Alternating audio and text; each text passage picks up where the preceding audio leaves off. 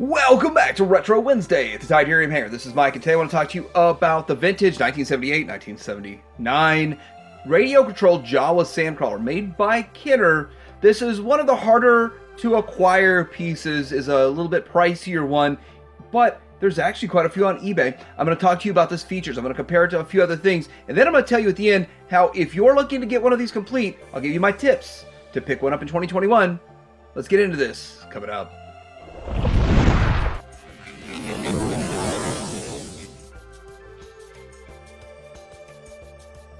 So as always, the first thing I want to look at is the box. Now mine is not in the greatest condition. Of course I didn't pay a whole lot for it. I actually bought 40 boxes from a guy for 200 bucks like a decade ago. So here is the top of it, and it kind of shows you a few things, and you can see just some little play scenarios and things like that.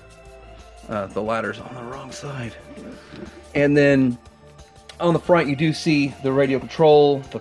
So the cloth Jawas were out, not the vinyl cape ones. They were showing the cloth ones. And here's the side of the box. Here is the back of the box. And it says some stuff over here, wireless control, all this stuff. Wireless was a big deal in the 90s, actually, like most of the, or 90s, 1978, 1979, late 70s, because most of that stuff still had a wire to it. So wireless was a big deal. Added quite a bit of cost at the time to it, but still, it was pretty good, pretty solid. Let's see what the bottom of the box looks like. And it's kind of, in a way, cross-sell for other toys, which is smart. There's the box. There's also an Empire Strikes Back box. I don't have that one. That one's a lot more rare. And when it comes to Star Wars, it seems like the later boxes are more rare because the first ones were produced in larger quantities. When they put it back out, they put it back out in smaller quantities. Although they kept putting stuff out, later on, something like this got put back out in very, very small quantities. Alright, so getting into the Sandcrawler, there's a couple of things. First off, people say, Mike, how do you dust your collection? And I get it out and do reviews. And then I clean them before I do the review. And this thing is the hardest thing to clean. The hardest thing to get, because you don't want to get it too wet, and there's so much detail on it. On the top here, it has these two removable pieces, which I don't know why they're removable. Why did they bother with that? And all this detail back here. So quite a bit of detail that goes into this thing, making it hard to clean. And you just, with the electronics, you don't want to just like douse it. Like if it didn't have electronics, I would just take a shower, you know, it would be no big deal. But I don't want to get it too wet. Even if you let it dry before you add some electricity to the electronics, you could cause rust or something like that. So anyway, looking at this here, this is the side. This side doesn't have an opening door. This is where the elevator would come down. The treads on this thing are not real treads. They are just like formed treads. And I'm glad they didn't try to do something like that and put rubber treads on it, because that would have been really hard to track down. These are already hard enough to get parts and stuff for this thing, let alone getting treads for it. Could you imagine? Here's kind of the front view of this guy, and you can see that you can look inside here, and maybe if we, in a little bit, we can put a Jawa in there. Maybe we can see the Jawa in there. That might be kind of cool. But moving it around, the bottom, I'm going to show here that you can see the date on everything. The date on this says 1979. If I can get all that writing, 1979. And there's where the elevator goes, the wheel that moves, these wheels here that move, and I'll also show you a trick to when we start showing the electronics. If yours doesn't work, the trick might help you out. So let's go ahead and start looking at some of these features. So the first feature on this is the opening door. And I want to say that this side door here it's a problematic part of this. In fact, I think my door is starting to give a little bit. These small bendy hinges give way and break all of the time. And part of this is this ladder does give a little bit more pressure to that. So the more you open it, the more of a chance you have to breaking this thing. So it's terrible the way that's designed. That is a terrible design. I don't know if there's truly a good fix for it or anything, but to get one without that broken is really hard. So looking inside here, you can see a few things in here, and I probably could have done a better job of cleaning right here. So one thing that helps when you're trying to clean this and not get it wet, not douse it, is just use a Q-tip and get in here with your Q-tip to clean that. which I'll probably do a little bit more of that later on. But looking inside, you can see it has stairs, lower stairs here, more stairs going up there, so you can kind of move around. There's foot pegs all through this thing so that you can put some Jawas in there. And that's about what it looks like in there with some Jawas in there. Now, one thing I want to say is about Kenner, and when you put the foot pegs, feet on the foot peg, and it's a Kenner toy from the back in the 80s, you're not worried about the foot breaking. But like G.I. Joe, you're worried about that ankle snapping off, so that's kind of cool right there. Now, moving around to the back part of this, you also have more of the same. Let's try to get some light in, shine some light on that situation, but you got more of the same in there with more foot pegs and more of that good stuff. And moving down to this, we have a ladder. Now, the ladder is detachable from this, which I don't really understand why they made it detachable. So really, are you going to put the ladder anywhere else? So the detachable ladder is kind of silly. I don't know why they did that, but that's what they did. It's actually a part that's kind of hard to reproduce. Somebody was making reproduction parts for this, and I'll show you another part that needs to be reproduced. And I should have picked several of them up back in the day. I don't know why I didn't, but I just didn't. I was stubborn, I guess. All right, and we see the elevator, but we're going to look at the elevator here in a bit. But we'll go ahead and put an R2-D2 in there so that we can test the elevator out here in a little while.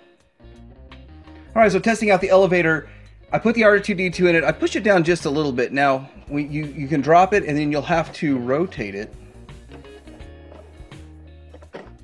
Or you could have rotated inside and then drop out, and then you have R2-D2. It's like it's made to fit an Aztec and maybe a Jawa.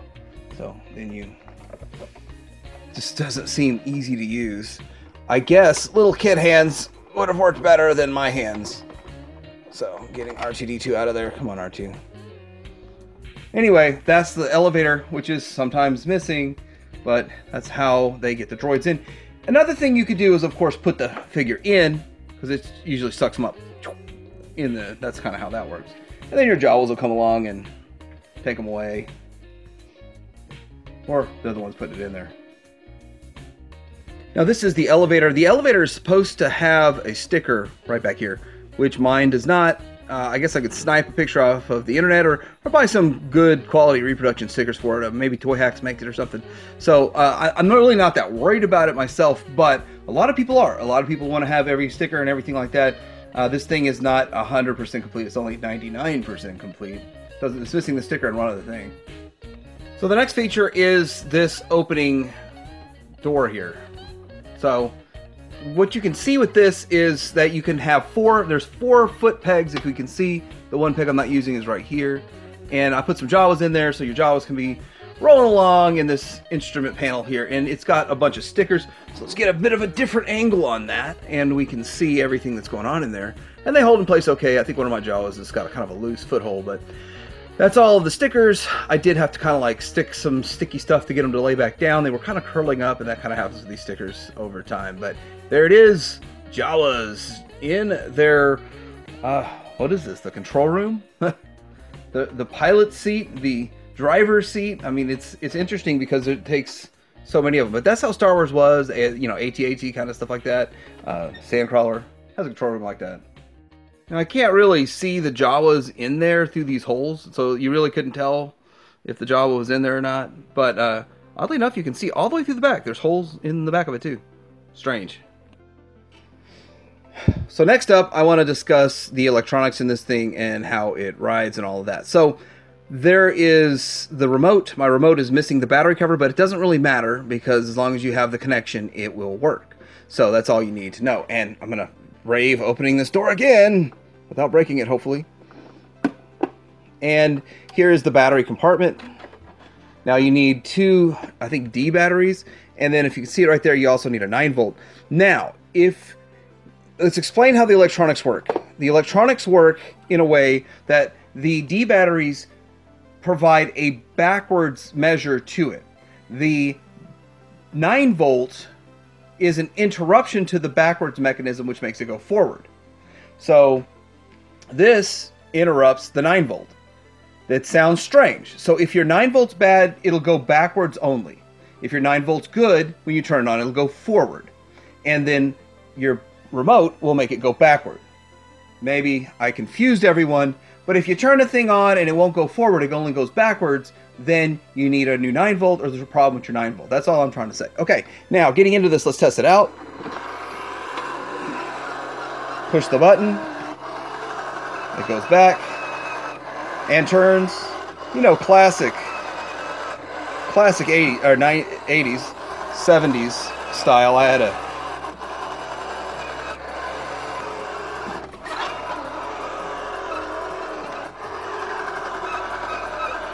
That's what it does. That might be a heavily edited segment. There's just a lot going on with that. But that's how the electronics work, and I hope I kind of explained it well enough that you understand. Let's get him more sand. And I do want to do some comparisons next, but I kind of wanted to showcase the electronics, how the thing works, and maybe give you some troubleshooting ideas. The last troubleshooting idea for electronics that I'm going to give you is if you put the batteries in it, and you know your batteries are good, and you turn it on and nothing happens, then one thing, and hey, if it doesn't work, and it doesn't work, but I turned mine on, and all mine had the problem, and I just roll it like this, and with it on, and I just roll it, and I give it a few rolls. That the way it's designed, it will turn that motor. Kenner motors just need to be turned if they haven't been used in 10, 20, 30 years. So that's always worked for me on Sandcrawlers. It might work for you. It might actually still damage your Sandcrawler, so warning. All right, so getting into size comparisons here. The first comparison I want to make is to an X-Wing. Now, the X-Wing is in a much cheaper class of toy than this, but I just really thought this would be way bigger than an X-Wing. And just looking at it, it's about the similar length, maybe slightly longer than an X-Wing. But of course, the bulk in it, it's built up and much taller, and there's much more you can do with it. But there it is, size by an X-Wing. So if you have an X-Wing, you're like, oh, it's just a little bit longer than an X-Wing, and it's definitely not as wide as the X-Wing. So that's my first comparison, but I think the more interesting comparison is this upcoming one. All right, so here it is compared to the Disney Store exclusive. Oh wait, you can't see it. Let me move things around because the Disney Store exclusive is so much bigger.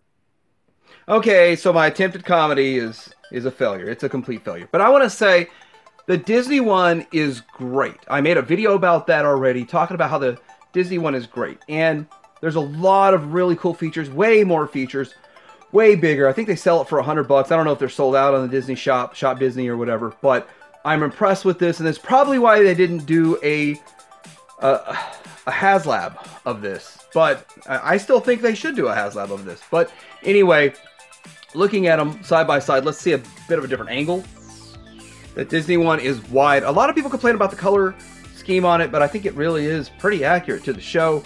We're just used to the vintage one, so we complain about stuff that doesn't match our old toys. But I think this is probably more accurate. And yeah, I can see why people complain about the color scheme, and all the extra gimmicks with this one just makes it's just amazing. And so much more you can do when it's so much bigger, you know. Again, I don't want to spend too much time on this because, of course, I already made a whole other review of this thing here. It is great. It's amazing. It's awesome. I really liked it, what Disney did with it, even though a lot of people don't. And there's the back shot, and I realize I probably didn't show a good back shot of this already, so this is a good time to do it. You can compare them side by side and see what's going on with all the extra paint apps and stuff. This thing blows this away, but nothing truly will ever replace the original. That's what my wife says, right? So I really hope you enjoyed this look at the Kenner 1979 Radio Control Jawa Sandcrawler. I do want to say that if you're in the market for one of these, they are expensive. And people ask $400 for a remote. People ask stupid crazy money, but yet auctions only go so far. So my two bits of advice are, find an auction that's starting at like a reasonable price, like $100, and then it goes up to 300 or whatever. That's one way to do it. The other way to do it is to buy 2 or 3 of these that each have the part you're missing. Complete yourself one, and then sell your extras back into the community. And as you can see, you'll get the going rate, and at the end of the day, you'll get a complete one cheaper. It takes a little bit more time, a little more work, and a little more effort, but that's my suggestion if you want to get one of these, you want to get it complete, and you don't want to spend ridiculous amounts of money. Let me know what you think about this in the comments below. Do you have one of these? Are you in the market for one of these? Have you always just avoided it because of the price? Like, subscribe. Titanium Hanger, out.